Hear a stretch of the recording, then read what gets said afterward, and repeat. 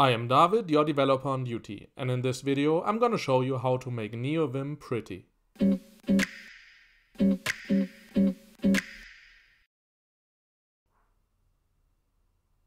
The first thing you need to choose is a good font. There are many great options. I'll give you 4 examples, all of them are free and open source.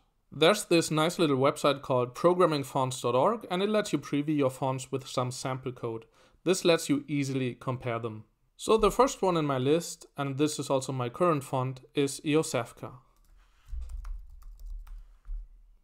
And it looks like this.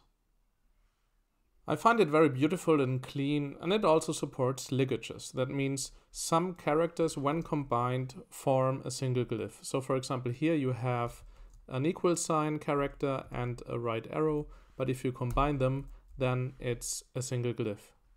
The next one on my list is Fira Code, and it's also known for supporting ligatures, as you can see here.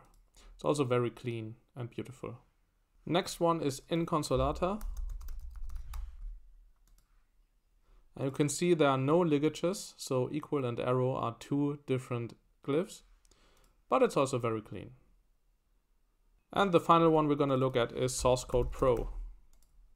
Also no ligatures. So the question is how to pick the right font for you. This is completely up to you, and keep in mind that next to beauty, you should also take into account how fast you can read the text. To pick the right font, you can use the website codingfont.com, which lets you find the correct font for you. Here you are always presented with 2 options, and you will choose the one you like more. You do that a couple of times, and in the end, the winner is presented. So for example here, which one do I like more? Maybe the right one, because the left one looks a bit funny. So I choose the right one, and then it goes to the next step, and so on and so on. And in the end, you have the winner. After you chose a font, you need to set it up in your terminal. Here I use Kitty.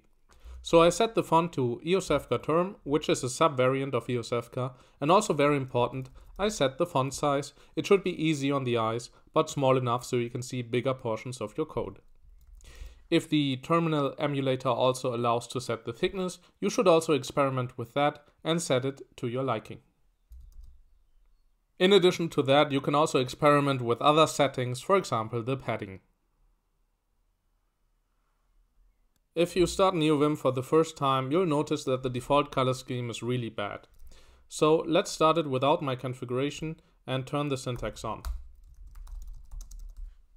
It's not really great. For example, comments are way too bright, or if I highlight something, the text is unreadable. Same goes for error messages. In this case, it's a light gray on a light red background. I can barely read it. And of course, this all depends on how you set up your terminal, but usually the experience without setting up a color scheme correctly is really bad. In addition to that, there's barely any syntax highlighting. But luckily we can enable tree sitter for the respective languages. Then Neovim can highlight the code based on the information of the abstract syntax tree. To use tree sitter, we just have to install the plugin nvim tree sitter and then follow the installation guide. It's rather simple. So first you install it using your favorite package manager, and then you use the command tsinstall to install the language of your choice. Once this is done, your syntax highlighting is a little bit better. For example, here the equal sign is highlighted differently, the numbers are highlighted differently, and so on. So it's more fine granular, but the colors are still pretty bad. Now we need to change the colors by installing a color scheme. There are a lot to choose from. I recommend going over Rockaboo's awesome Neovim GitHub repository, where there's a list of many great plugins.